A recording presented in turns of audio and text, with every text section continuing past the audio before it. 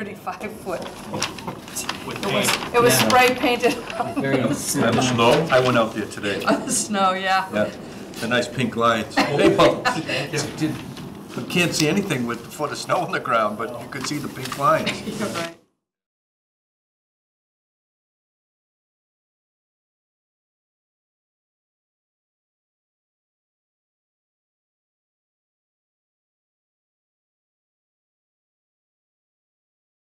For the record, Jack Sullivan, Sullivan Engineering Group. I'm here with the owner, Steve Belt, and his wife Rosemary is an owner as well. And they're looking to construct a two-story addition over what's predominantly the driveway. It's over a paved surface. The wetlands, which are over here, were defined by a good topographical break behind the shed. And the closest point of the addition to the wetland is 60 feet. There'll be no trees to be cut down. There will be, they're doing a driveway turnout, but that's outside the 100-foot buffer zone to the wetlands here. There's only minor grade changes associated with the addition. The worst case is a 1-foot fill in this area. We're proposing a 1,000-gallon dry well with 24 inches of crushed stone surrounding. The addition will be hard piped to this dry well. That's about it. It's pretty. I think it's pretty straightforward. It's going to be a slab-on-grade construction. It's not a full basement. And this little bump out in the back, that's a second-story bump out. That's not part of the footprint, but that's on the second floor bump out. We went around the corner and we saw another home that had just had an addition that looked very similar to that. Yeah. Was it 58? 58 Haystack? No, Old Farm? Old Farm, it was the next, yeah, right. The big addition. Jack, where was the fill going to happen? Right here. Okay, and the application, you said it was less than 6 inches, but now that's changed to... It's less than 6 inches everywhere. On their driveway, there's one spot that they had major settlement take place. Mm-hmm. It dropped like 8 inches in one corner. We don't know if there's a sinkhole there or what, but that's basically the only spot. Everywhere else, we're basically matching grades all around. What's the impervious additional square footage? I didn't calculate that, but we're removing 200 square feet of pavement that's existing driveway. But you're building proposed addition on Like top of that, so it's 200 effectively no real change in bird's eye view impervious. Right. And you can see the driveway is all right here. So there's a little bit of increase in impervious here. So I would say the net change probably 0. But we put the dry well in since you guys like to see drainage put in. Yeah. So we offset any increase with that anyways. Right. Are we in the aquifer protection No. district? I don't It think looks we about have a 500 square feet of restriction, unless it's in the aquifer protection district. mine is probably 400 square feet, yeah, That's just right here. which is 7 by 10 and 17. That was pavement. That's pavement. That's coming out. Chuck, did you have something? You just do the math, that's yeah, I 19, asked a couple of 25, questions already. 26 so times 17. You're like locking this addition No, it down was on bad, top of just the yeah, driveway, just but she asked that me the corner where it dimensions. says PRD and then it gives a number of 95-3 or Yep. times 3. That driveway area is needed. That remains. Correct. They wanted to have this is not a garage, so that this is just an addition. There's no garage associated with it. They wanted to have a parking space along the side, and they wanted 2 here, and then that way if someone's in this spot, they can get out with being blocked in the driveway. So it's really just 1 car parking here, 9 by 18. So, quick question, just so I understand. You're saying you're not going to add a lot of fill. Correct. So that 95.3, that's the height of the slab? Correct. It has the existing basement's at 96.18. Yeah. So the new slab will be at 96.18, and then we're about 8 inches down on the outside to 95.3. But the existing grade is around 93, 94. In this corner. But everywhere else, it's around, see how it's 95, okay. 67? Everywhere else, that's just the one Okay. low spot on the So home. that's not, We're basically Gotcha. matching the grades. okay. Yeah. So, how are the roof leaders connected to the dry well? Do they go underneath the existing driveway? How is that happening? Correct. They'll go underneath the existing driveway. Do you think you're gonna have a sufficient slope? On the, Yeah. on the Drain roof that? drains? Yeah, as long as they have 0.5%. I'll have at least 2 feet of cover on these pipes, because the dry well's gonna have to go down till we get to virgin soil, so there's probably, you know, a foot of topsoil, a foot of subsoil, and then it will go in the ground. So there'll be at least 2 feet of cover over the drains. So they're gonna be able to like horizontally drill underneath the driveway to do this? No, This they'll is be like dug. 15 feet, isn't it? They'll be dug, because that pavement, they're gonna remove the existing pavement, Okay. remove it. Okay. Because we have that low spot, they're gonna have, and then they'll put the pipes in, then they're gonna bring in clean gravel, then put new pavement So it down. includes a completely repaved driveway? Completely repaved, And regraded? yeah. I just have a design question, just because I don't remember if this is standard or not. Those leader pipes that lead to, from the addition to the basin, the dry well, is it a good design to have those like perforated? No. No, You because can- you just basically want conveyance of water. We just want conveyance. In some cases, I have used perforated, but in this case, for this size addition, 1,000-gallon dry well, I have plenty of storage volume, so Yeah, sometimes if I'm really in a tight design, I'll do perforated, but I try not to do perforated under paved surfaces. Because the wetlands are It around can 90. introduce, it can cause settlement over Yeah, time. with the freezing and the thawing, yeah. Yeah, Right. because the wetlands are somewhere between 91, 92 and a half feet, Yeah. which is giving me some indication of groundwater and, or at least the low groundwater locally. And then the, up near the curb, near SBDH, FND, it's 9431, so it's not a lot of, I know this area, it's pretty flat. Very flat. And there's a catch basin rim out here at 9333. I mean, really, the dry well, I kind of looked at this as we're probably not adding any impervious if we balance it out, but it was something we just put in as an additional Yeah. design feature since you usually ask for it, but yeah, we realize we have somewhat of a high groundwater table, probably why everything's like slab construction over there. So we didn't get out into the wetland, but it is pretty defined by a change in slope. Yeah. Chuck, do you have any additional questions?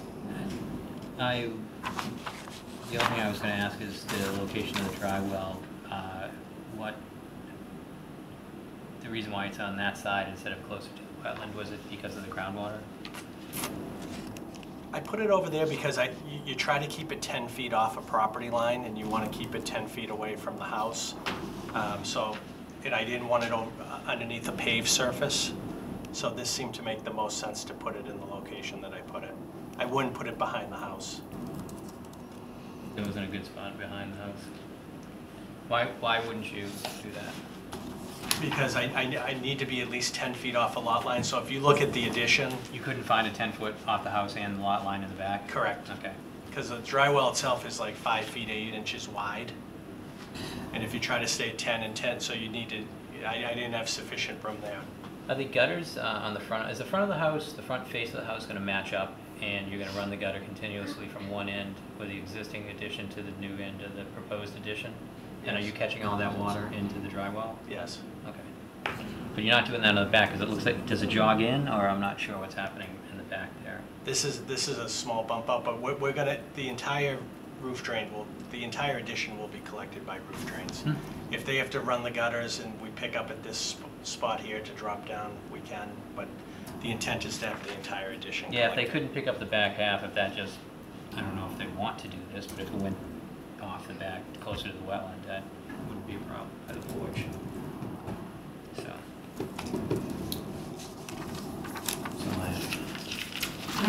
Other questions? Do I hear a motion? Any questions? Oh, any questions from the audience? Maureen? I move we issue a negative determination for 44 Haystack. Second. All those in favor? Great. Thank you very much. You're welcome. Thanks. Thanks, Jim. Thank you. So I did prepare this. I think it's pretty close to what they said. I just didn't know that they're catching all roof runoff. I could make some minor changes, or we could bring it back for the next meeting. It doesn't need much. I did prepare the Negative? yeah, the negative determination. Yeah, Make the changes if there's any minor ones. make the changes. What do you say? Make them and then bring it back? Or We'll yeah. sign tonight. Yeah. We're supposed to have microphones in front of us? No, we talk loud enough, so it's. I think it's all picked yeah, up it's all picked magically. Well, they usually put them on the desk. I just didn't know if they forgot or we don't need them anymore. I don't think we need them anymore. I don't have a paper clips, but here it is. That's okay, I can find one. I have a special on paper clips right over here. We'll let you take care of that then. It's negotiable. Yeah. Sounds like Bob wants to do that. All right. I didn't want to land on your computer. Chuck, instead of saying audience, I thought you said your audience. Oh, did I? No. No. I was like, wow, it's a new year. Yeah. Okay, we have a minor plan change, notice of intent 270-067346 Randall Road, formerly 25 Springvale Road, map 15, lot 7 and 8, MG Hall. And this is, And Maureen, are you here for this? No, I wasn't asked. so basically, it's on lot 2, and they've changed the 2-foot by 16-foot deck Yeah. to the other side on the back of the dwelling, and put the proposed concrete pad to the east and the deck to the west, even though the narrative was opposite. confusing. It was a little confusing. It's so confusing. I thought I didn't know what was wrong the with me. deck goes north. The deck goes north, not west, and Well, the deck is on the north side of the dwelling, but they switched it from the east east to side to the west and put the concrete pad on the east, and that's basic, but they got it wrong, but they,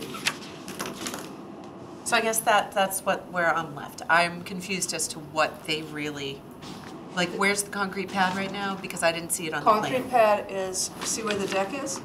Oh, right next to it. on No, the it's north. right, the concrete pad was where the deck was, and the deck was where the You concrete simply pad. switched it on the north side of the building. Correct, correct. Threw me a little too.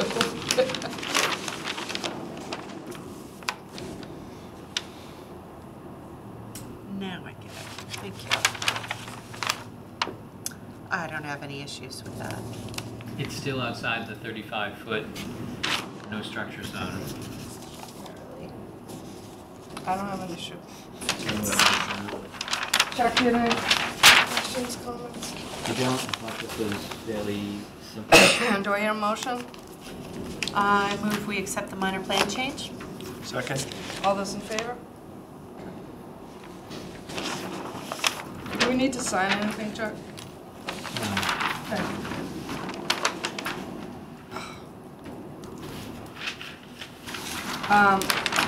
It's not quite 7:20.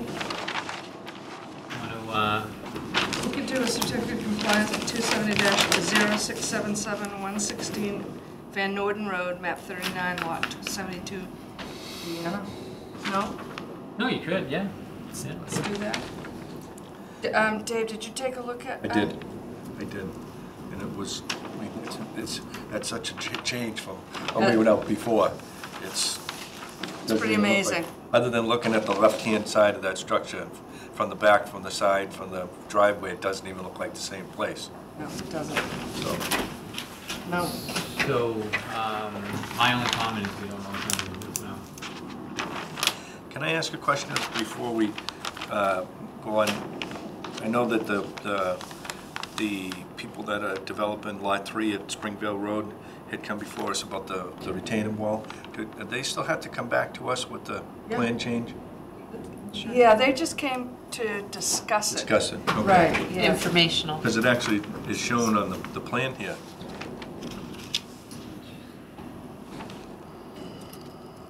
I was just wondering. They're doing a amended order of conditions. Okay. Uh, Because each one of these houses has an individual order, no? They have to, they're gonna amend the entire order of conditions, so there's, but only for lot 3. So it's gonna. Isn't that the one they're gonna try Right. to get the developer to tie it all together, and decided that wasn't gonna happen? Well, my experience with how 14 Strawberry Hill Road went, where we had the homeowner taking over the project for the developer and nothing was finished, we had to assign, you know, who was in charge with that one. I asked Mark Hall to you know, consider just bringing it in himself. And I said we need one person to talk to when this is over. And I think that's why he did it. But it's going to be a cleaner project doing it like this. So he'll amend the order of conditions. He'll retain the responsibility until it's complete, and we can talk to Mark and his, you know, any of his people that come in here about the landscaping plan, because we don't want to just focus on lot 3, because the lot next to it, we need to know where those plants are, so they're not crowding them out. Everything has to work. This is the one where the homeowner almost paid for the Bear Meadow baseline study for us. So because all the trees, there was a lot of trees on that project. They had originally 73 trees that they needed to plant. So they really planted a lot around each lot. So it's kind of almost overgrown. We'll get to look at that again. But Randall Road, getting back to 16 Van Norton. 116. 116. My only comment is we found one granite bound. I was able to count the trees in the front. It looked like the big trees were planted. But the buffer strip, I couldn't see, and I couldn't see any other granite bounds. So we looked for them. And that's not. You went there yesterday, right? We went there on Monday. Oh, Monday, sorry. Of course, you didn't walk the site. Well, how tall are the granite bounds? One pretty is good. above the snow, but the ones further back, we don't know if they were flush. And if they were flush, we couldn't see them. Obviously, you're not gonna find them in Right. a foot of snow. Yeah, but Maybe by next Monday. Doubt it. That could be. It's supposed to pour After all. on Friday. No. Yeah, but that's not gonna get rid of all the snow, and then No. it's gonna freeze up again, so. But it's supposed to be 50. It'll take a bit. It will. Than just one day. 3 inches of More rain. heat is gonna sink in a be- drop of water than is in frozen snowflakes. Right? We'll see what happens. I'm kidding. But, so we didn't see everything that you could check to get a certificate of compliance. Does the as a matter of applicant fact, have a the rush? only thing we saw was the fact that the house was finished and it looked really nice. It's just really not a concern. No, but it was amazing. They did take down the pine trees in the front. There was one standing all by itself, which was pretty tall. It looked like there was a lot of, I thought it was more dense around that area. It seemed to be very open onto Harold Ave. And I think we saw some small plants, shrubs. They were winterberry that were planted along the stream. Now, correct me if I'm remembering wrong, but wasn't part of this project also going to include a massive cleanup of this area behind it? Because right now it looks like a totally separate parcel. It is a separate parcel. Okay, but wasn't part of our site visits for this project took us around back, and wasn't that part of the original property? It was part of the original property, and then it was cut off of that. And that, was that a conservation restriction that was placed on the remaining property? Because there was a lot of fill back there, and then the chip truck and the, Right. I mean, what happened to all that stuff? Those are two separate parcels of land. But is that tied to this certificate of this order? No. Okay. Just, I do think it got cleaned up. I never saw that, but. So we did the INRAD for that, but never did a notice of intent. To clean up all that debris? Well, my recollection, did we do a Electrical notice of intent wires for that? and the, I thought it was tied to this, because this was the property that We did fronted the that INRAD. property. I just know that it was withdrawn. So, And that other one has frontage on Did the other On street. Harold? Yes. Did Do they? you know what Yeah, Yeah. I do. Did they sell it to that development on the other side? That piece of property? All I remember is it being a disaster and us trying to put in there some codification of must be cleaned up. Railroad ties back there? No. there's a Wise potato chip There was a truck. Wise potato chip truck and electrical wires going through the, And that would have Go through the happened trees. if the project was able to go through all the boards, but, you know, somewhere it stopped. Something stopped this moving forward. I don't think it was That the whole thing at conservation. one time was all the same piece of property. Correct. Right. Where that street is there, and all those houses that are on that street, that Right. was all one piece of property at one Right. time. right.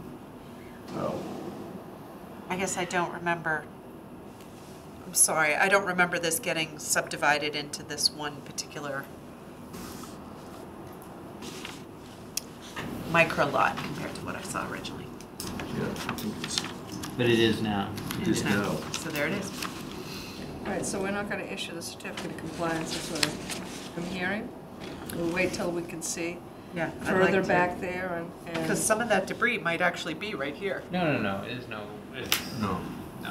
I mean, I just, There's Woodbridge. I have no recommendation. I'm just saying that we weren't able to see some, you know, conclusive evidence that things were done. Well, then we need to That's wait. a good reason to not approve. Does not approving do anything? I don't know. I don't think we've heard from the owner. Nothing, no other time constraint is dependent upon that kind of. Yeah, it's, Well, I he's don't trying know to, if we heard anything. they're trying to sell it, and let's see if there's a bond on this. The only reason why it's confusing is we don't ask for bonds for homeowners, and we may have considered this single-family house for a homeowner. Is it customary to ask for the positioning of the stone bounds to be put on Yeah, the they're as-built? supposed to locate those.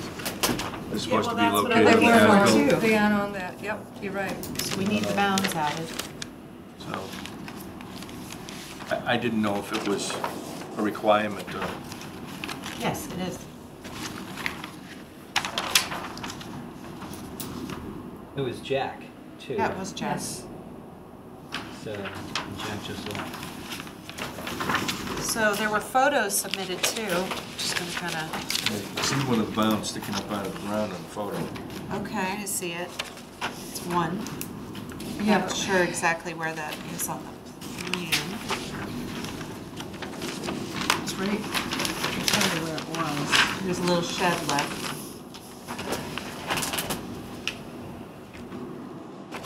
It's kind of right off the deck, I thought. That's what it looks like. Maybe. It's that tower back here.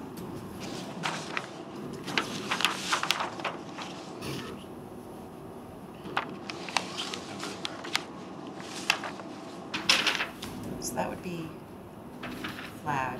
That would be the wetland limit. Wouldn't be the house. No, it's not on the wetland. It's off the wetland. Okay, yeah, I think it'd be good to see where the bound is on the plan. This is, yeah, that all that other stuff is really, wasn't on the bridge. Yeah, I know. Seriously. No, there was no bond. So this one here that's in the front, but with this one here that you can see in the picture, is probably at the turning point that's right near the front of the house. Well, The back of the house. The 16.3 feet um, from the deck? I remember it being off the one corner of the deck. Yeah, I'm just looking at the other rather not houses that speculate. are in there. Kind of looks like that, as you look past that bound, it almost looks like those are the houses that are on Van Norden Road. But may not be. I think we need the bounds on this. Yeah, I as-built think we do plan. too. Especially because, so they built that, they built this house in the 25 and 35 because that was the grandfathered footprint That's what the of house was, It yeah. already Okay. was there. It was already there, okay.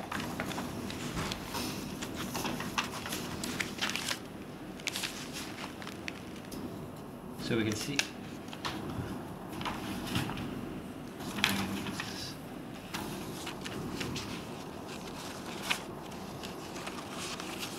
They- So we're gonna. So it says the plantings are in. I can see some of this stuff from the pictures. Obviously, the granite bound, the one we couldn't find, is on the fence post. And looks like the grass is established.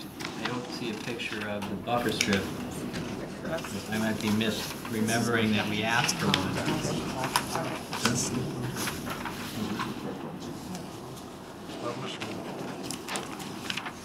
Yeah, so there should be another granite bound out by the shed. It's every 40 feet, and then one at the, one past the shed on the property line.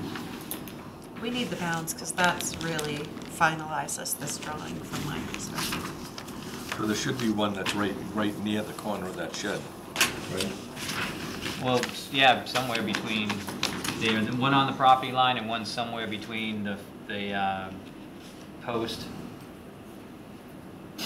In the corner of the house. Yeah, right there where it says 24-2. There's one there and there's one, there should be one on the property line. All right, so let me go back to this.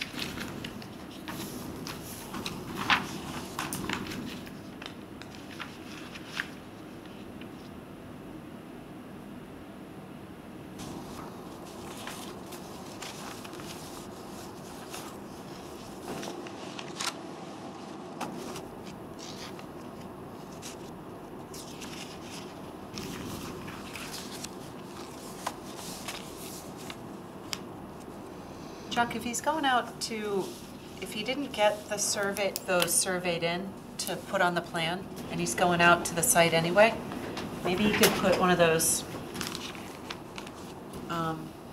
like edge of driveway stakes, like a thin pole, right at the bound. Yeah. So we didn't ask So for when a we go buffer out, we strip. can see it.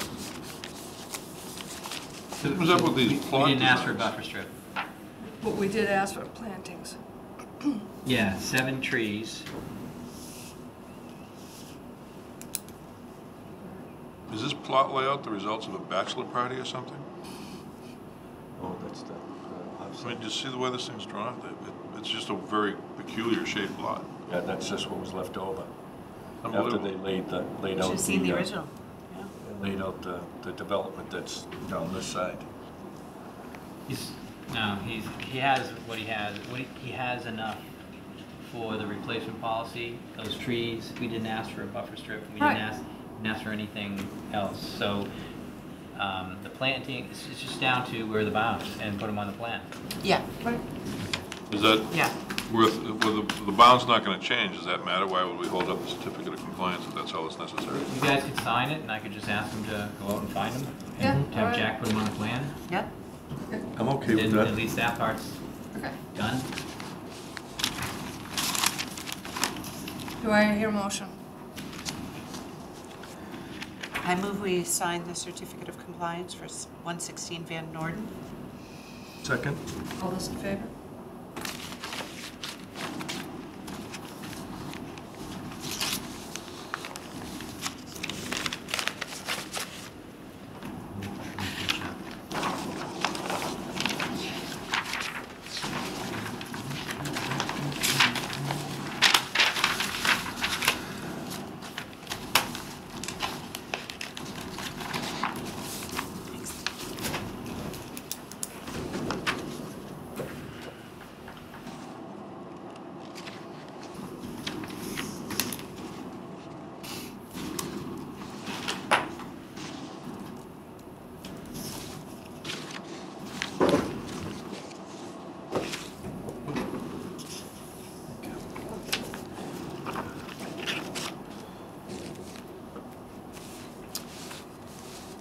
Next item on the Can I agenda. just have a clarification? You want me to hold the certificate of compliance until we have a new plan showing the location of the granite box? Yes. Okay. The next item on the agenda is the ANRAD for 1503 Main Street, map 60, lot 11 and 12, Castellano. Is this the same one we got from your surveyor? Yes. Is this different than the one we got? We only got 5 from him. Did you I bring- have plenty of copies. Did you bring 9? I was think gonna so. say Or there's- did you just bring 2 more? Chuck, this is an original that's like, I have a bunch of copies. Thank you.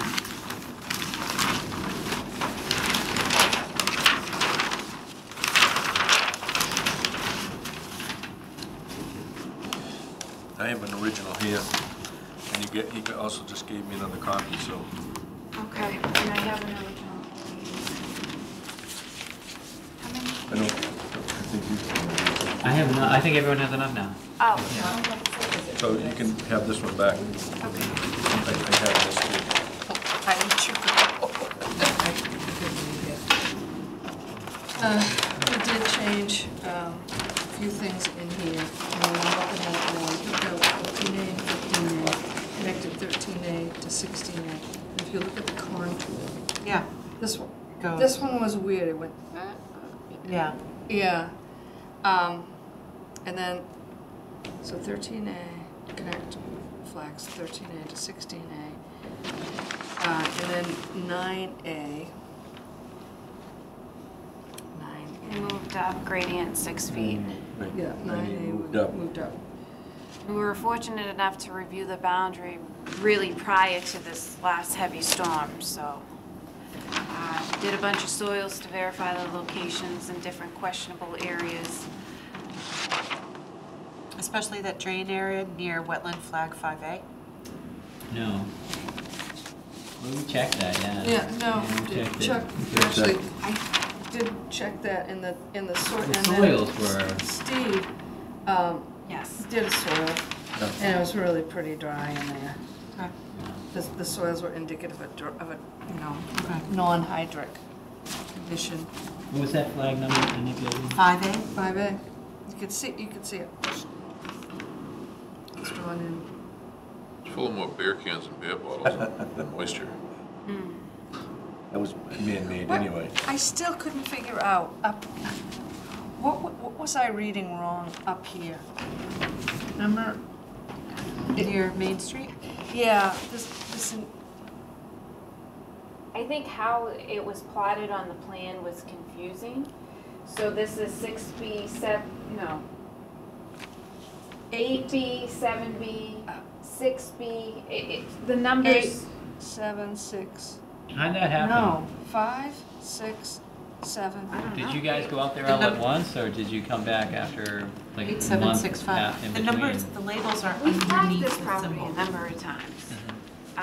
Doesn't, So what it is, Becky, is the numbers go up and down from the line. 8, 7, 6, 5, 4. Right, so it makes sense if you count back from 8.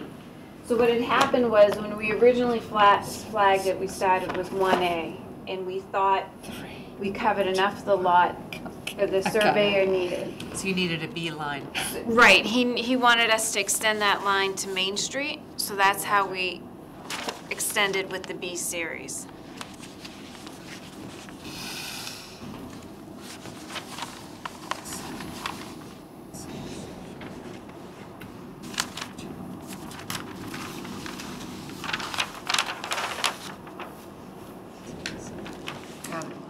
And this lot also has floodplain, bordering land subject to flooding, 100-year floodplain. The elevation is determined at 70, and that's also shown on the plan as well. Why is there a 10-foot vernal pool buffer?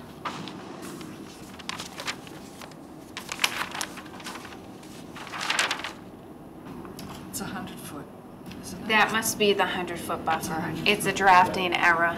Okay. Yeah, that's not 10 feet. That's not 10 feet.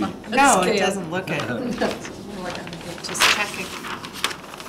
All boils down to the plan, right?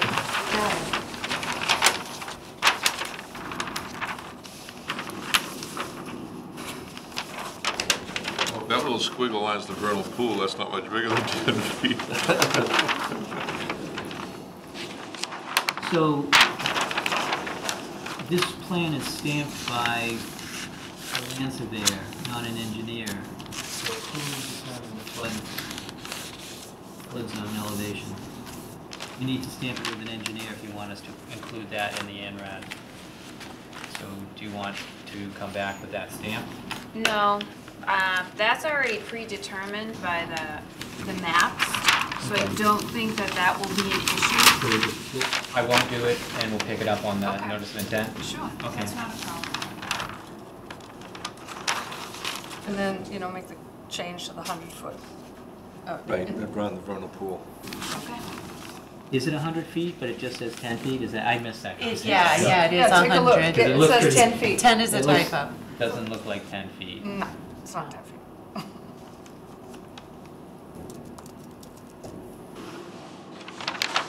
We're here a motion. Motion to approve inland for 1503 and 1505 Main Street. Second? All those in favor? Thank you. So you want a revised plan with the vernal pool buffer? Is that what I heard, or is that just gonna be noted? Should we, Yeah, well, when you, can we do this when you file the notice of intent? Oh, yeah, sure. It doesn't matter to me. Sure. Is that, Enough for me. That's fine. I'll just put it in the notes. Okay. yes, no? what's the change, just the vernal pool thing? 100. It says 10 feet. I can make that change, that's not significant. What about, and do you want to leave the FEMA on there? Is that fine also? Yeah, then we're set. Okay, great. Thank you Thank so you. much. I'll just draw it in and make a Okay, note on that's it. fine.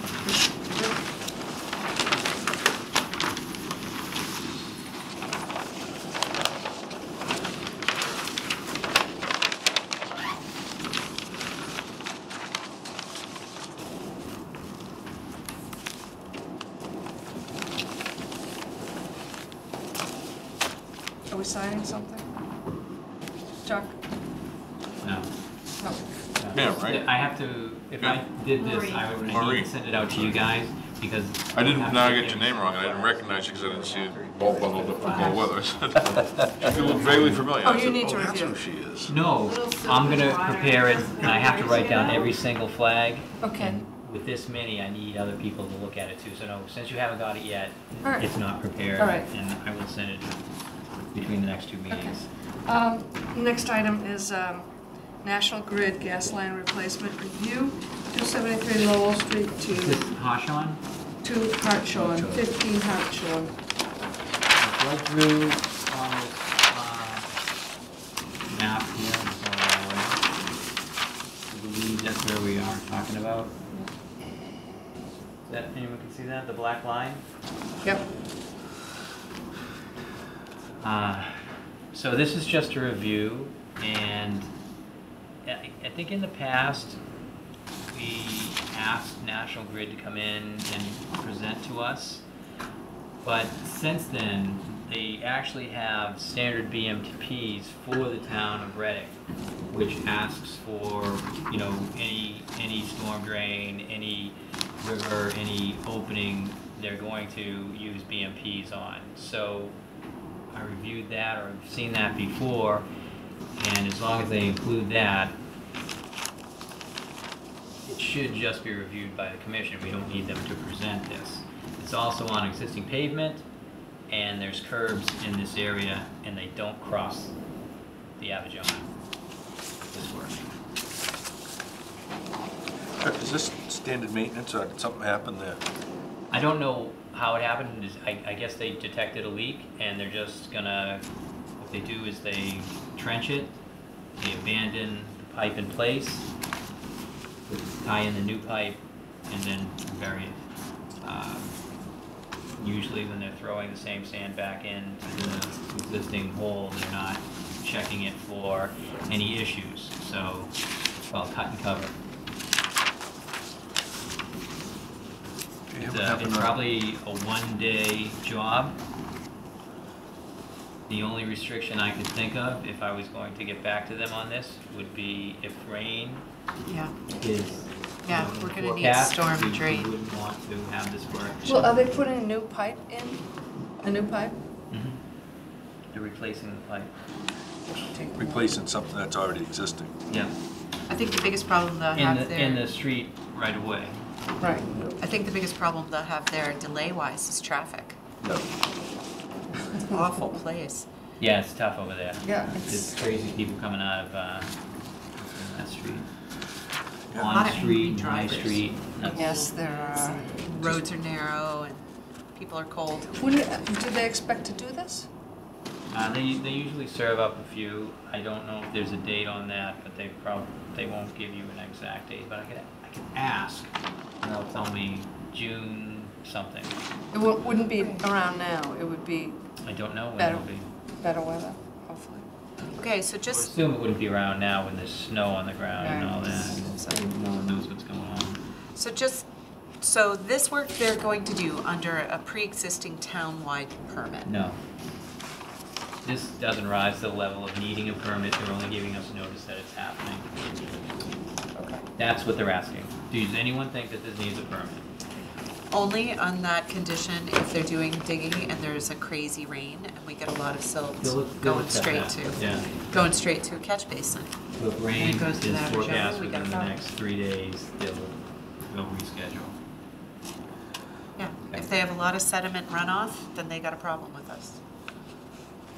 You see what happened on Charles Street? So the blue line is the Gas Abidjana River, pipe. right? Yes. This This blue gas line line right leaked. here is the Avigona. And that's Water Annabelle leak. Terrace, then there's Water Hartshorn. leaked into the gas pipe. Right. Yeah, That's where the old Out Lowell of the Street gas School used to pipe. be, right there where those Fixed two the houses are. leak in the gas pipe and fixed the water pipe. That was That last week road, during the the very 0-degree top. weather. Left, that's Hartshorn, that's Annabelle Terrace, Yeah. right? Okay. Yeah, And that blue thing you have outlined in the that's the corner of Abidjana. Hartshorn and That Lowell? That's just how I identify. No, but I just say those two houses right there, Mm-hmm. they used to be the old Lowell Street School, in case you're not familiar with it. Oh, really? Yeah, there was a wooden building, there'd be a school there, and they tore it down years ago. Okay. So Chuck, how is National Grid gonna receive that from us? It'll be a correspondence from you? Yeah, well, I'll just email them. I've been working with the same 2 people for the last 2 years. Okay. So I guess this is their area. And it's pretty good communication you've had with them and pretty Yeah, responsive? the and- last couple of things have come in, and we actually just did a certificate of compliance that was for an old site. This is the same crew, so they're responsive. Okay. So you were only gonna email them, you were gonna send like I an could official call. letter? I could call. Do you want me to send them a letter? Do you want me to send? I think it just might make sense to send them an official conservation letter. It was discussed at the actually, meeting, Biggest concern is Okay, I'll send an official letter.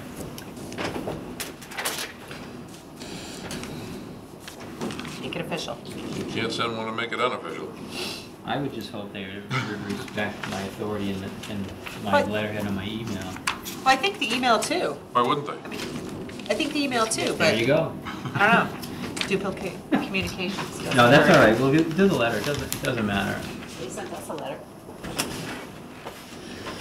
Yeah, Is the conservation but it's have Concom stationary? Engineering working for National Grid. It's not National Grid Oh, okay, doing this okay, I get it. themselves.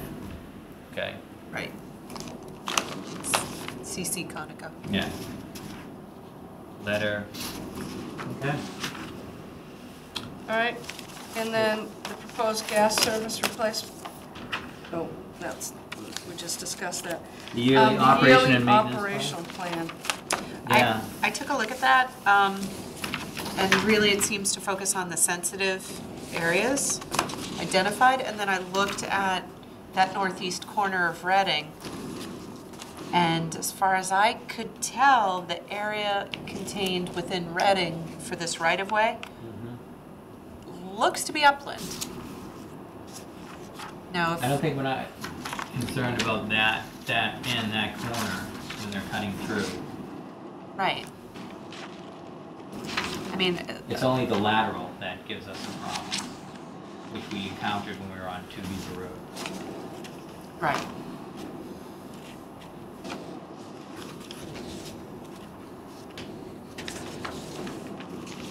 But, So I also took the time to send an email to the Trails Committee and Kim Honigschlager, and she agreed that we had checked this many times.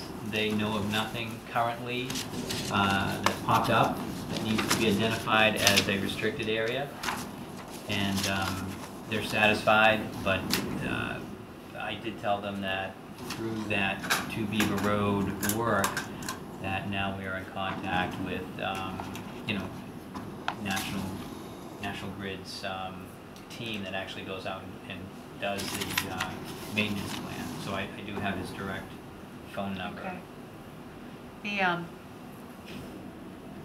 property, so that's the town line Okay. here, and the priority habitat goes down like that. I don't know why it's not reloading. I'll turn it on this map as soon as I get there.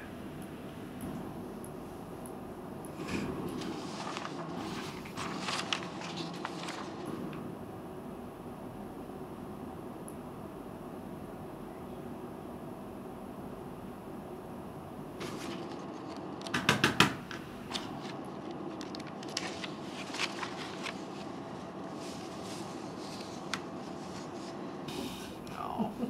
Oh my gosh.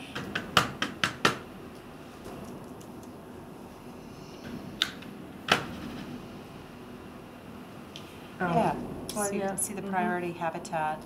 It's not really. It's like, if this is the right-of-way we're talking about. It's the right-of-way is the whole mode area, right? It's up in that Northeast corner. Oh, I see. Okay, Yeah, it's just right here. yeah. Right there. Right, And so, yeah, it's not. Here it comes. There you go. yeah. Is what? I don't even know, is that all upland? We gotta get back there. Go ahead.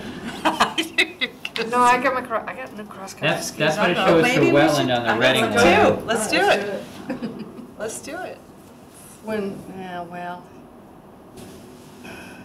So there's the right-of-ways, just came in. it's the closest road. Oh, so. And you can see the high points on that plan. And let me turn on the last layer. Is that Walmart and opposite?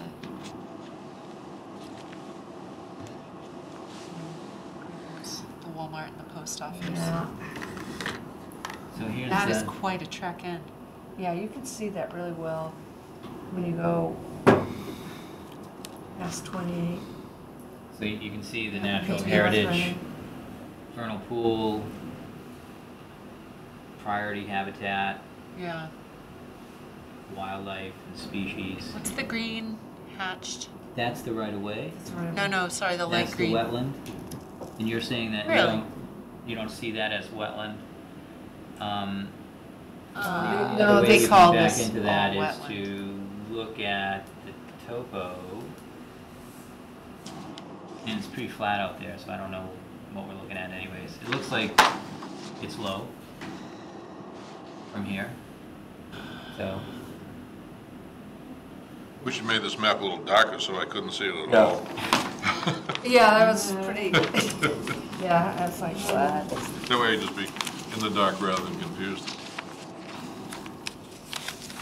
It's the closest road. Well, you know, right over here, we could, you guys Go you're to gonna the check it end out of that and road talk right to us at the next meeting? Yeah, well. yeah, Okay. maybe. I think there's a good chance. Yeah, we could go, that's perfect, right there. What is that? That's, It's Wakefield, yeah, I think so. No, what's, North Reading? no, No. that's North Reading. What's west of us? Linfield? Is that Linfield? Do you have a GPS?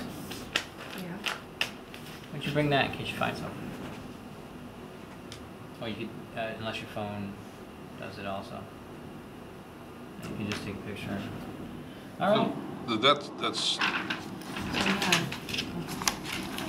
but obviously you see the swamp, but this is mostly, Sorry. this whole chunk of land up here is not Reading. Yeah, it's not threatening. That stinks. That's exactly where we want to go. Like kinda, That looks really the closest. Chestnut kind of goes like Didn't you go up this. there with Harry it's only right there, a couple years back? right?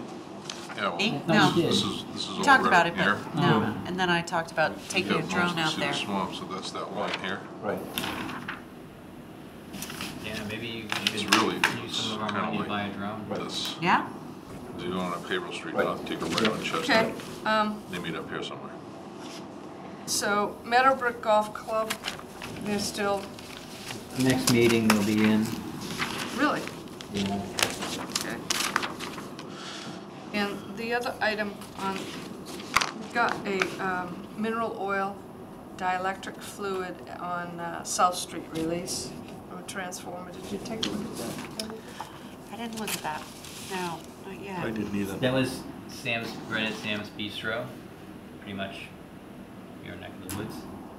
And I talked to the engineering department. It was, there was 3 that came down in that storm. This was one. And in the back of that Sam's Bistro, I don't think it's called that anymore, but that's, No, it's, facilities. Facilities. yeah. So there's wetland back there that's jurisdictional under the old bylaw, 2 indicators. Or 1 indicator? What is it? It's 1 There's- indicator. There's There's a wetland back there? microscopic wetland back there. That's nothing but a granite rock that thing's built on. That continues up over That's the hill to Oh, that's Wakefield? the No, original, there's- the there original is- owner was out of his mind about how he couldn't have parking back there, and Right. they went back and forth on it. I think it was Remember that. Jeff Brim who represented him, It's literally, and There's a wetland back there? yeah. Yeah. on the way other back side there of there's a that. wetland. As Wow. you get close to Yeah. where the dumpster is, Yeah, and and it's treed in there. the end it of was the park burned. pavement is a wetland based on was burned, the and there was a trash- road Oh, yeah. indicators, which instead of having 2 indicators, is just 1. That's what, isn't that what it was when you first were on the commission? What? It's like, just like What's a wetland indicator? It's just 1 indicator would create a wetland here in Reading when you first were on the commission, right? Like water or soil or Oh, Even back in like 1644 when it was incorporated? No, you're talking about in the 80s, it would be hydrophytic vegetation. that's it. You didn't, yeah, you didn't really look at soils. So plants ruled. Plants ruled. But we changed the bylaw, and it was something in the bylaw about, Yeah, but I don't think we had a bylaw way back then, in the 80s. well, this was recently, this was in the last 5 years, that it was in the bylaw that there was like 1 indicator or something like that. So if,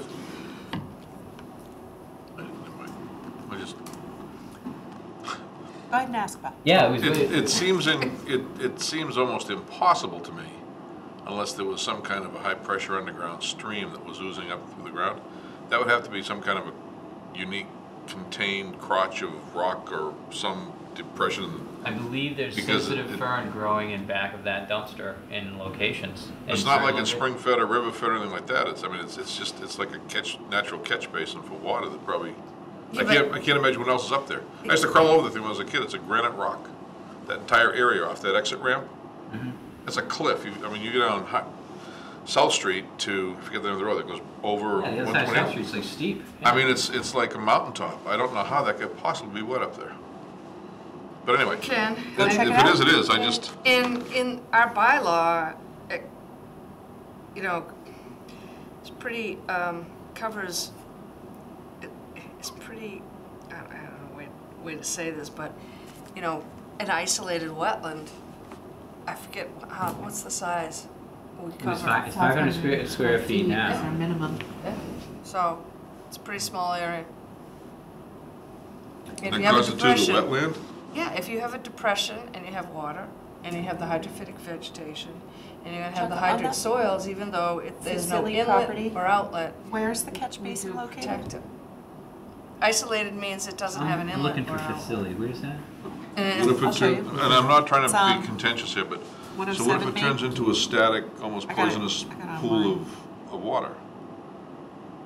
I mean, because if there's no inlet or outlet, it has to get stagnant. if it's got hydric soils, I mean, wetlands do function as filters. It's not gonna sit there and be a stagnant pool. You're gonna have drying season, you're gonna have drying times. The level of water will go up and down, sure. Right. I mean, you don't have stagnant areas in other wetlands either. Okay. Interesting. Is that what you're talking about? Right near Hopkins? 107 Main Street. You know what? Didn't Al Couillard have something to do with some of the buildings back there? That jogs my memory, like when we were, I remember going out there and looking at it, like you said, it's like, it's really a wetland back here. But I did see, there was a depression back there. Chuck, I was surprised, it's up on a hill, it's like near Bear Hill. Chuck, is this Let me town's ask you a question. GIS? This is Yes, not it is. being Can you show facetious either. the catch basins on it? If there was a jarring kind of an earthquake or something minor that Okay. just separated those rocks, that water disappeared, never came back, how would the status of that Is this the bistro?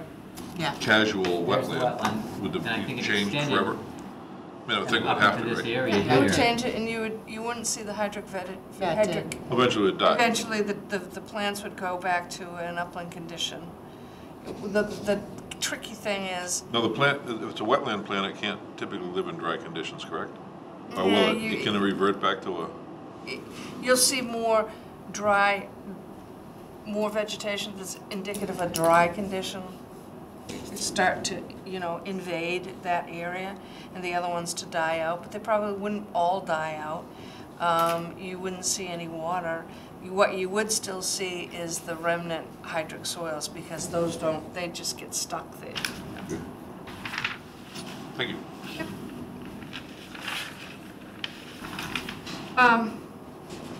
So Chuck, do we have anything more on the agenda? Oh, wait, did you guys look at the meeting minutes?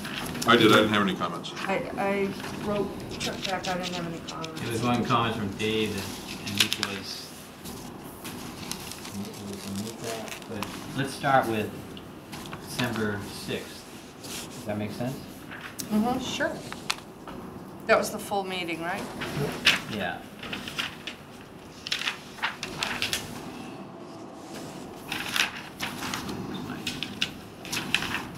Right here, yeah, and then December 14th, okay, so December 6th. Does anyone have any comments on December 6th? I didn't have comments on that. Okay. I think Dave, Dave, did you have any Dave had a comments? comment, I I'm sent not it to sure if Chuck. it's December 6th or December 14th. It was December 6th. That it was Anika that asked to remove the leaf pile and to seed it with upland seed mix or wildflower mix.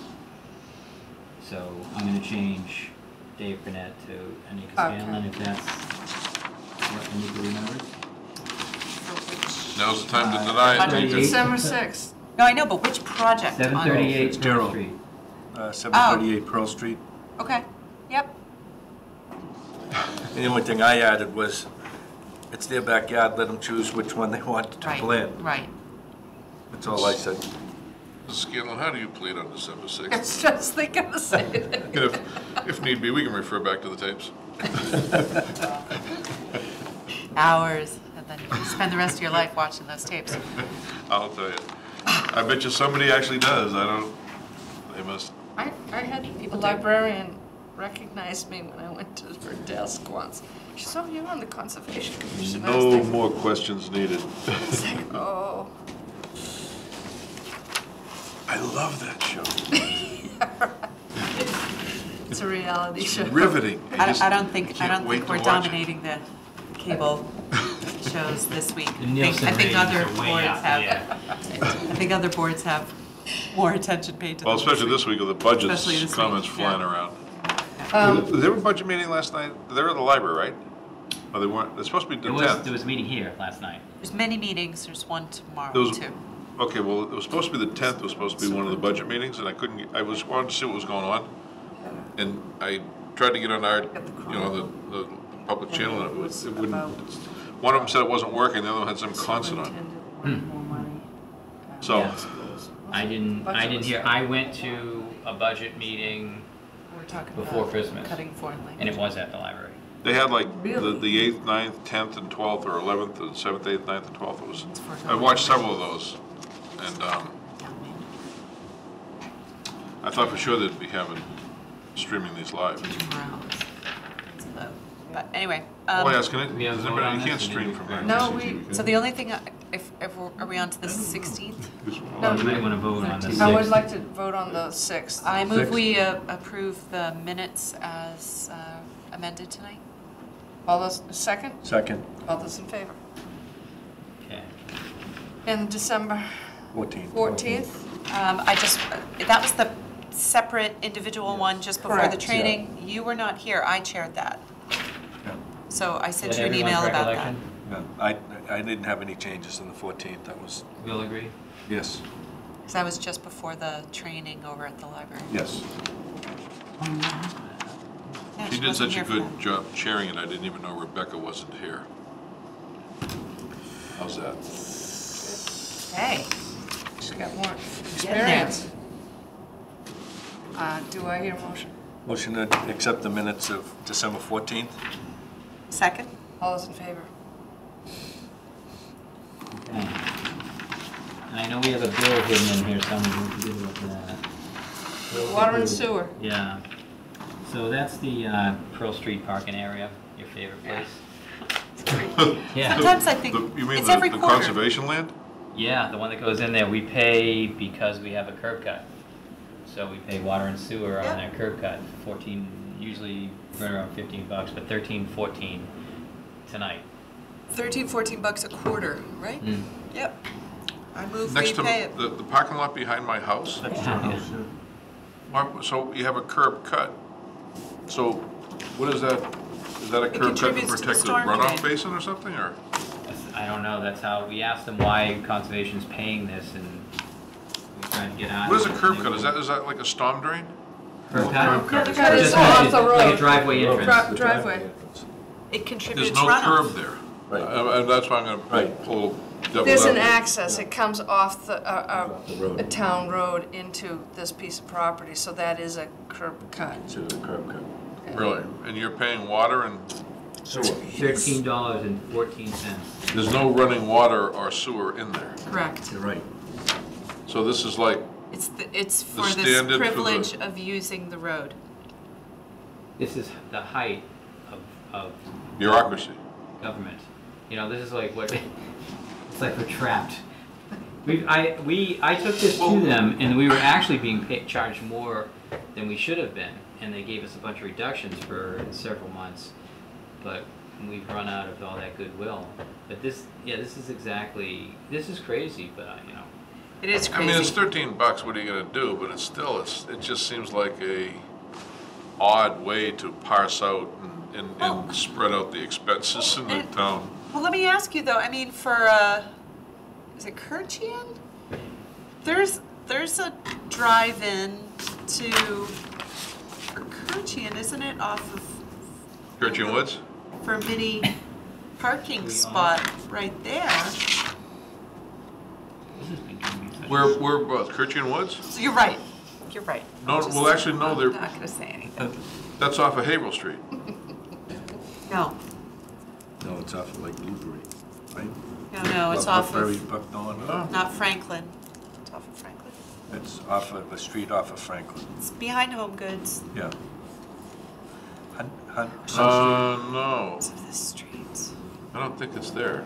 Street, I Fox think Run Kirchian Lane. Woods, when you're coming down, It may not be Kirchian. Hold on a second. Let me see if I can get my bearings. Oh my God. Kirchian's off of Haverhill Street, pretty sure.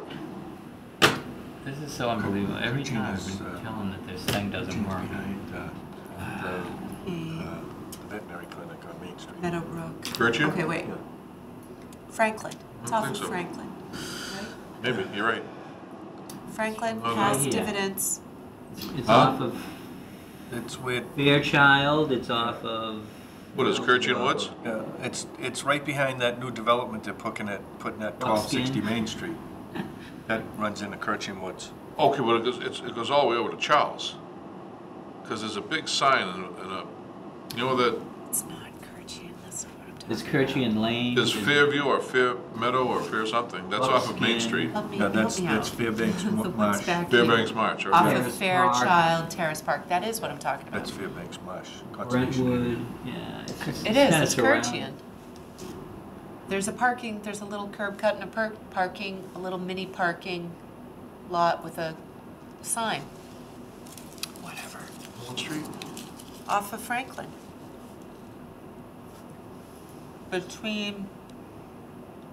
Just before Kirchian Lane, right? Does it come right out to Franklin? Mm-hmm. Pretty sure. Those woods go all right, and they cross Chapel Hill. It's this little tree spot. Because There's this little cul-de-sac, and then this little tree spot, and then there's a whole bunch of plank boardwalk through those woods. And then it goes up a hill, because that's all wetlands here. Then it goes up a hillside, and kids have had fun playing paintball back here. But what program is that, Chuck? This was That's in the Nat town? Geo. It's from the town. It's on the town's website. yeah, Kirchian. It says here. Anyway, well, I'm not gonna pursue I whether. don't see any. I mean, I'm sure it's owned by town, but you know, Kirchian was on Buckskin. Between Adams and Kirchian Lane. It says here that Kirchian Woods is a 44-acre site located between Franklin Street and Main Street. There are 4 entrances. One is off of Franklin Street, next to Kirchian Street. The second is behind a house on Brentwood Drive. The third is off of Fairchild Drive. And the fourth is at the end of Brentwood Ave. Soon to be a 5th one at the Is this end the one you're of... talking about right here? Right. Yep.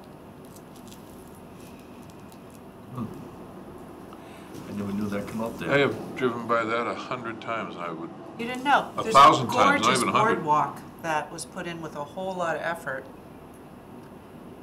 all the way through that triangle spot. And then it goes, What's then the the name trail of that goes street up. right there? It's Franklin. Kirchian Lane and Kirchian Franklin. Lane. Not funny. Adams Way. I've been past Adams Way 100 times. Permitted back Yeah. there. Well, and it's funny because, well, I was driving down the street 2 and 3 times a day with my kids over at Wood End. Never even knew it was there. All it takes is a couple trees and you can't see that parking spot. You drive in, Yeah, it fits maybe 2 small cars. interesting. Well, There's a we're not sign. being charged for that one, so, Did we get an approval? no, we didn't. 1314. I Make a hear- motion to approve the water and sewer bill for $13.14 Pearl Street. Do I have a second? Second. All those in favor? I think we should have it audited. I think it's a little crazy to continue to pay this, especially because we don't generate a significant amount of revenue. Yes, how can We actually, Well, we I mean,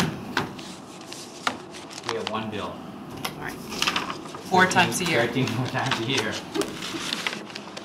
Based on that, generate tons of money. well, how can a nearly 100 expense committed to the town be generating enough revenue to pay for a water bill? Yeah, It's got to get paid somehow, I guess. Refunds. So, can I get back to this 107 Main Street? Is this all you know, Chuck?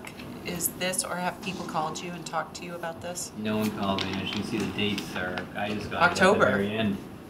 Yeah. It happened in October, Yeah. day before Halloween. 107 Main that wasn't this. The, no, the dielectric fluid. I thought that was on South Street. Well, it's Okay, sorry. right. It's there. That South Street area. But it's a mineral oil. 164 South Street. like Yeah, that. that's what's Oh. sitting on the. Can you imagine what's underneath that Meineke property that used to be a gas station? Hmm. I don't think that little quart of dielectric is going to No. make much difference. Well, I'll read this and see. That's ridiculous. All right. It was a 2-hour release. Take oil out of the ground and refine it, but you can't put it back in the ground. I'm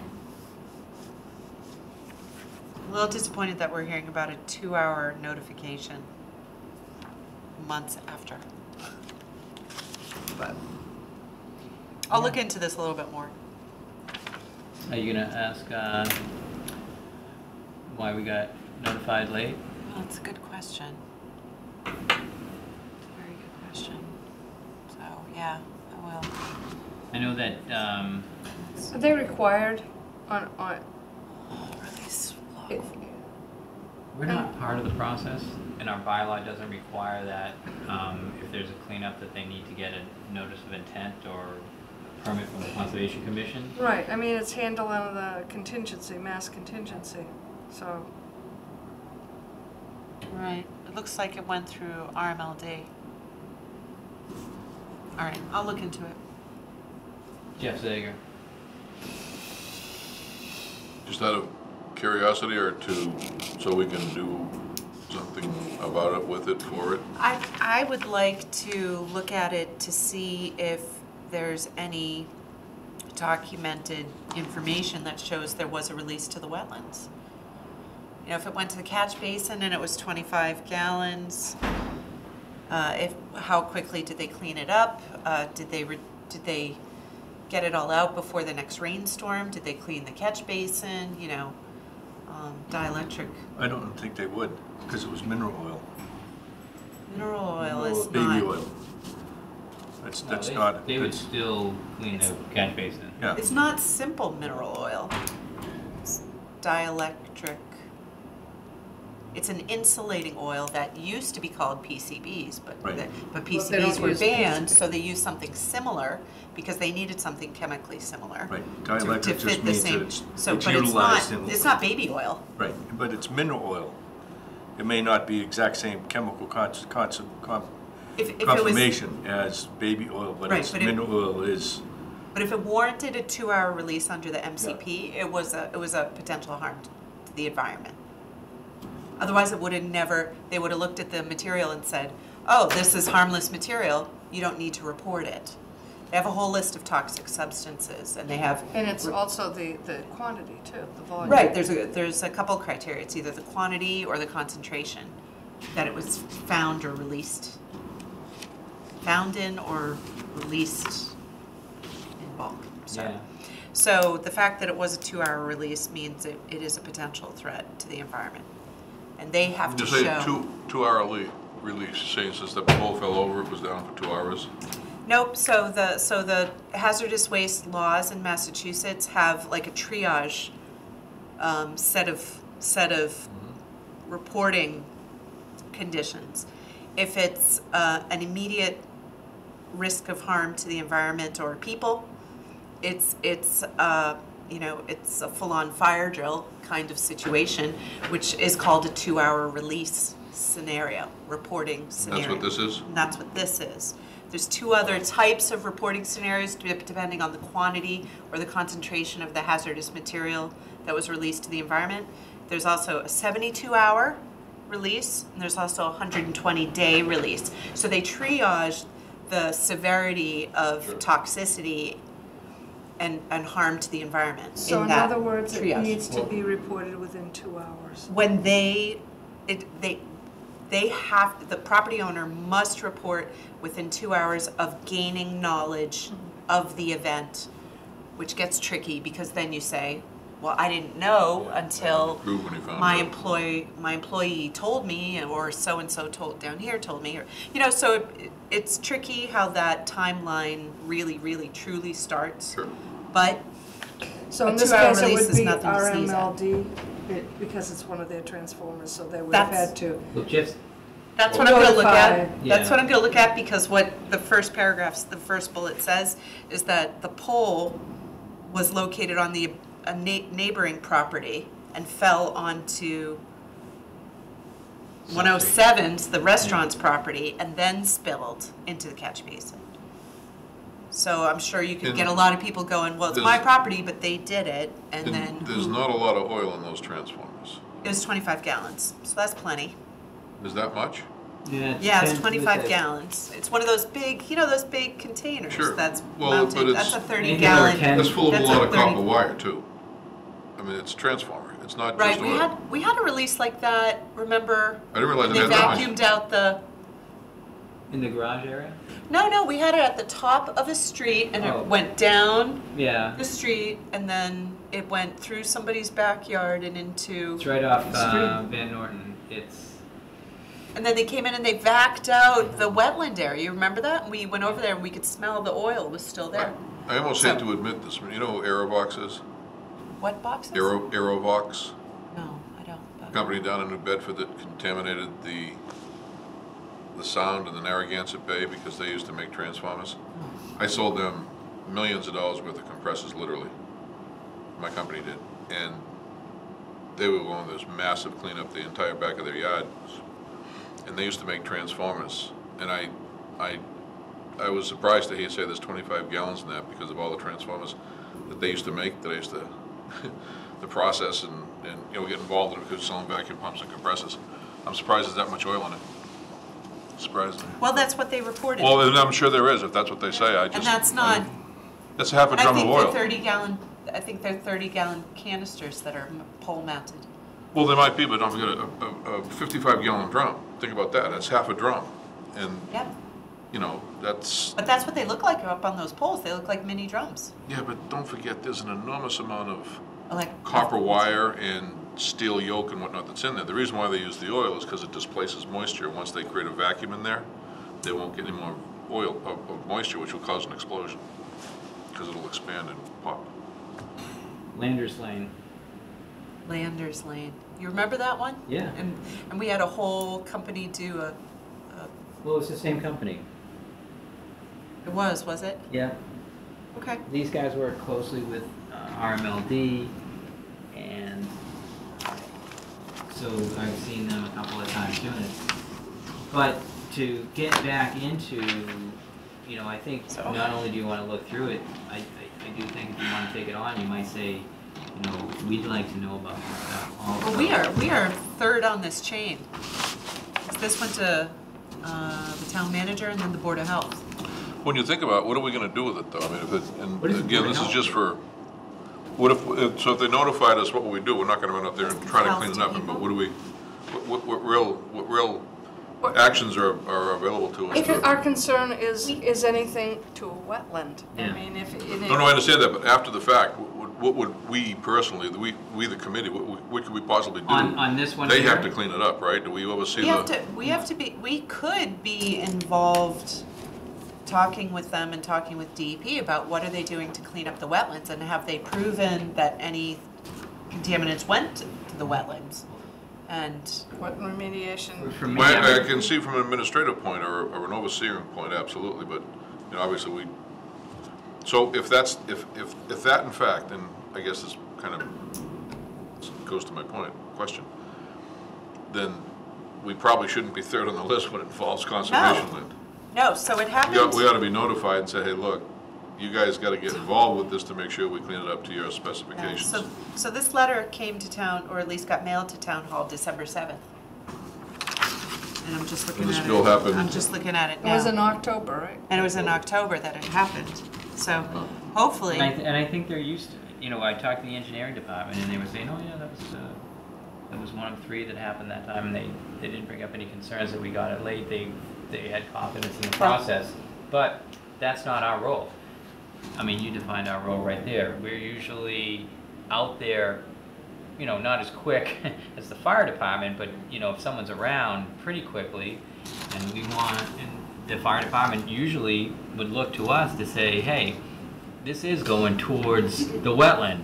We need to stop this, or we need to do something about Didn't the this. fire department contact us? Contact us on that one that was down. Oh, what's the name of it? It was near the ball fields, remember, Anika? You and I went yeah. down? So the last And that was quick. Yeah, it was. So the last correspondence on this particular project was sent from DEP to RMLD that said, we got notice that there was, that this event occurred and you need to investigate it. You need to put together an immediate response action plan. That immediate response action is needed to respond to the release of oil and hazardous materials. You know, I think And that they company- need, that DEP is paying attention to this. Part of your review should ask those questions. Why weren't we, you know, notified back in October? Yeah, Or even if we were notified, why weren't we notified in When November was too? the fire department? Was the fire department notified? I don't know why the fire department would be notified. Usually they're notified for underground storage tanks, but not storm drains. Well, technically, there could be a fire hazard. And why not the, Yeah. Fire from an oil can ignite. There's a company that we used to represent that makes oil water separators. They have this proprietary product called Z-Lite. And the stuff is so good at absorbing It hydrocarbon. is, it's great stuff. And you can literally take the Z-Lite after you pick up an oil spill and bury it in virgin soil, and it'll never leach out any of the hydrocarbons it's absorbed. It's It phenomenal takes stuff. it takes it into suspension, and it won't let it go. It's a phenomenal mineral. Yeah, it's cool stuff. So I'll look into Hanson this. Ave? That's where the last one was. Hanson. Yeah, so it looks like the DEP has determined that RMLD is the responsible party. What was that transformer? yeah, right, I can understand that part, but. They didn't knock it over, but they own it.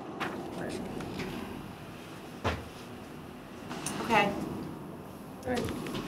Any other business tonight?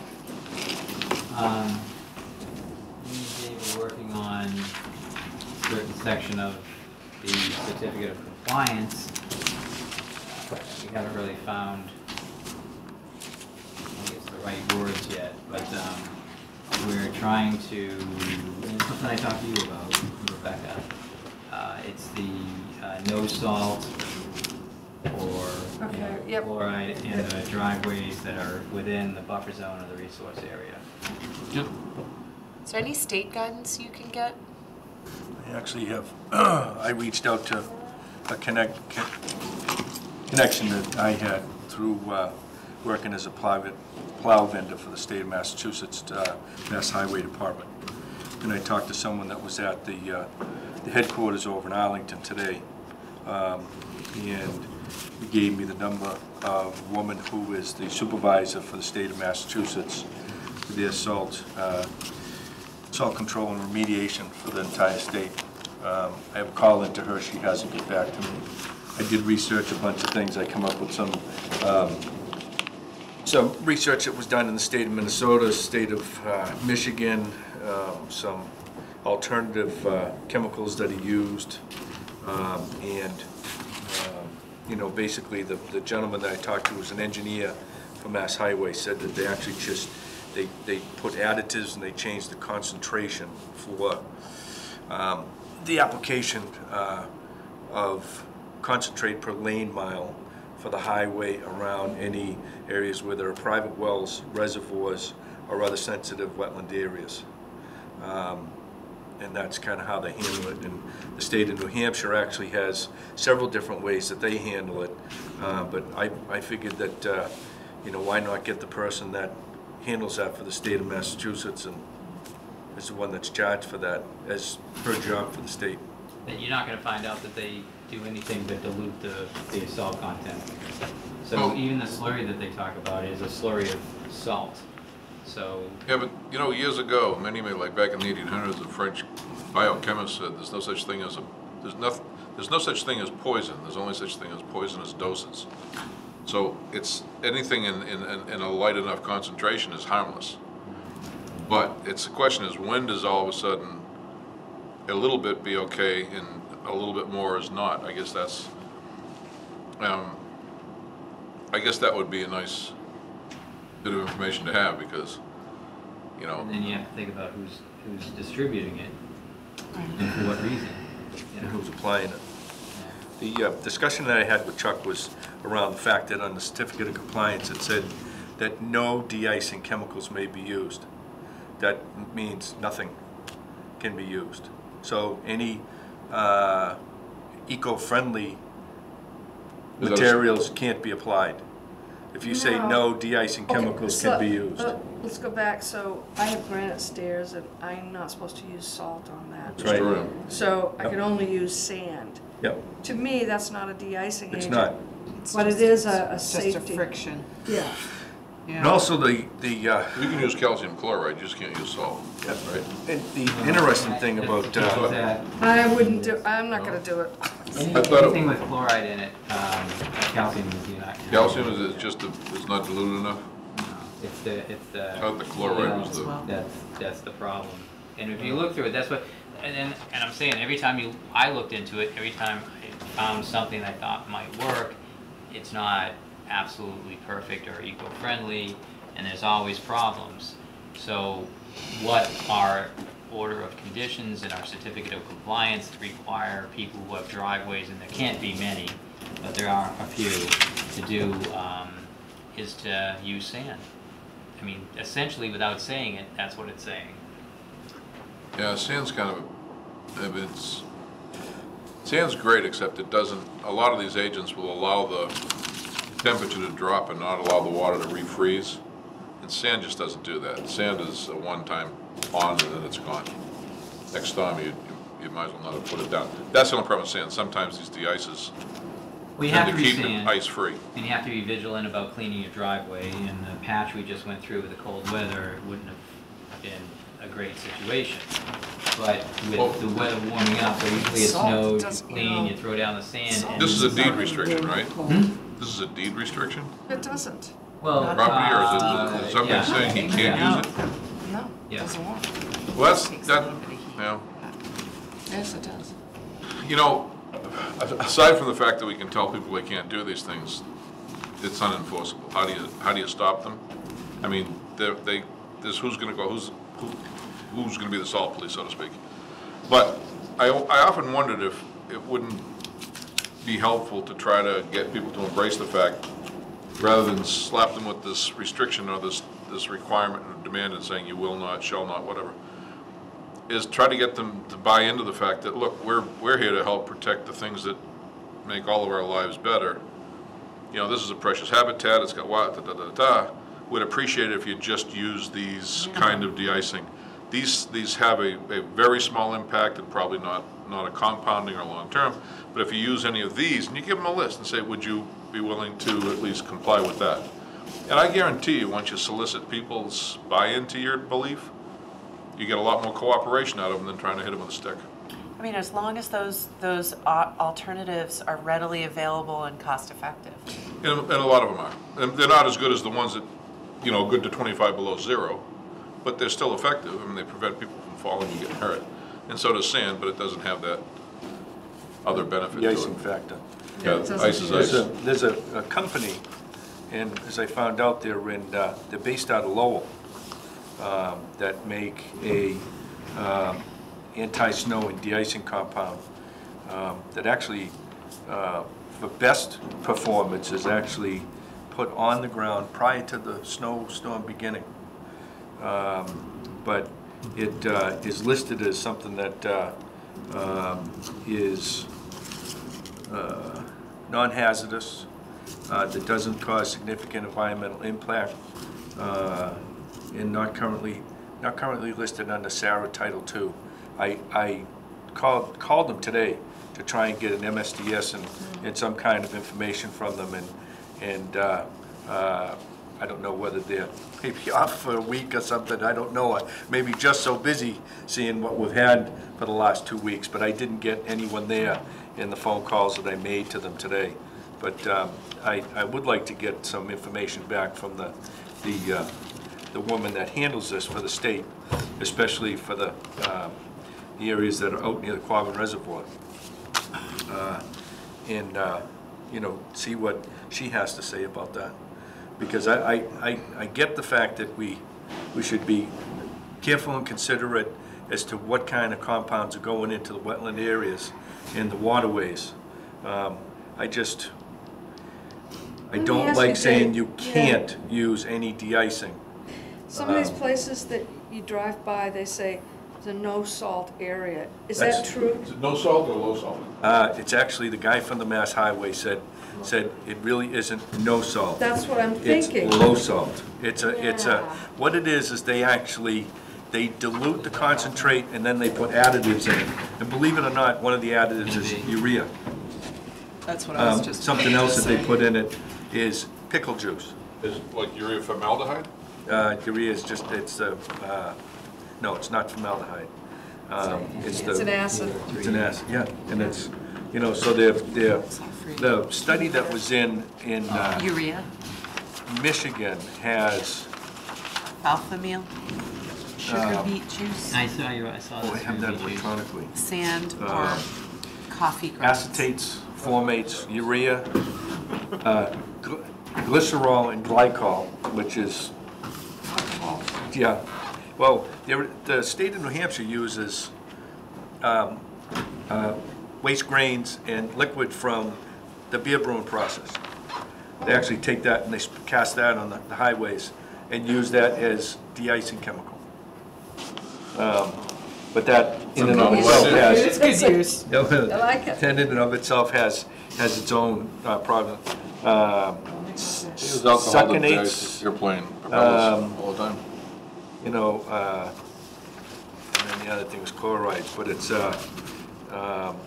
beet juice, molasses, it's called distillers solubles, and corn syrup are some of the additives that they put in to de-icing chemicals. So, But I think it comes down to what is readily available Right. to well, this stuff that, around here in It's gonna be it's gonna have to be convenient and Yeah. work. the thing that I just Oh, told that's you true, the more- that's made in Lowell, they sell it at Home Depot by the gallon. Oh, it's a brine? It's Is it a liquid? it's that stuff. It's called bare ground, Oh, I saw that, yeah, bare ground. and they actually But it you did can, have calcium in it. What if, it has. I thought that was something I looked at, I thought all of them had that. No, no, this My is- only point was, you know, instead of looking at this as, you know, after the fact, hey, this homeowner wants to use salt, there is no salt police. And no one's That's gonna go right. out and measure the, you know, Right. see if, check out the Right. soil or see how much salt's in the soil. And everyone has to take care of themselves, and no one would blame him for throwing salt down, no matter where he lives, if it was a safety hazard. But when you look at a project, I mean, I feel like we'd want to get this project to pass. That's one of our mandates. The other one would be to ensure that the wetlands are protected, and those are the conditions. So a condition to allow a driveway close to the wetlands, because that's the only place for it, properly would have a condition to say you have to use no low salt, something like that, alternatives. in that area. That's how we would make both halves of our job come together. Do they have a low salt mixture that you can buy? It doesn't sound like it. It's the calcium that we need to be afraid of, and I didn't find anything, and you know, it's sand. I mean, I don't throw a lot of salt on my driveway or my steps, hardly ever. You know, we might get one of those tubs a year. It might be where I live, the sun does blast on the front of the house, so you shovel, and it's going to go away in a couple of days, no matter how much ice is there. But it didn't do that over the last couple of days, over the last couple of weeks. But typically, it snows, it's 32, 29, and it gets up to like 38 or so every day. It starts It is to melt, melting. yeah. Let me just use the Hunt Street as an example. The guy here that come in and he did a project, and he come in and asked for permission through the Conservation Commission to do the project. He now has, according to the certificate of compliance, he now has a deed restriction. This is something that runs with his deed. The person that lives directly across the street does not have a deed restriction that's on their deed running with their property, even though they're the same distance away from the wetland. And then you have, the third thing is that you have the town snow and ice control truck that backs down that street and pounds that street with straight salt, you know, as part of the snow and ice removal. There you go. You know, you have, you know, a guy that's trying to protect his own property, and, you know, it's on a scale of 2,000 to 1 that the town is doing something that we're not letting this guy do on his own private property because there's a deed restriction on it. So that's something that just being a deed restriction that I have, you know, Not only question that, about. but whatever the town puts on the town roads, that's going to all the wetlands anyway. Of course it is. Yeah. And you know, So, I mean, that's a bigger picture. Right. well, but I guess my question is, again, for my own edification, not to be contentious, don't misunderstand my point here. But, so when you think about it, what's the point of asking somebody not to do something when you have a perfect example of how what they're doing just pales compared to what's being done to an exempt body? So the state says these are the mandates that we have to follow to protect the wetlands, and they go out there and they do just what they want to protect the roads. Why would they do that? That just seems to be talking out of both sides of your mouth, like do as I say, not as I do. That just, I mean, if I was a homeowner, I would use that as a perfect example of why you can't tell me what I can Some and can't do. conservation commissions have gone to their town and said, these are all going to be low salt areas or no salt areas. You can only throw sand down. And have we not done that, or? I don't believe we've done No. that. No, We it haven't doesn't done sound that. like that.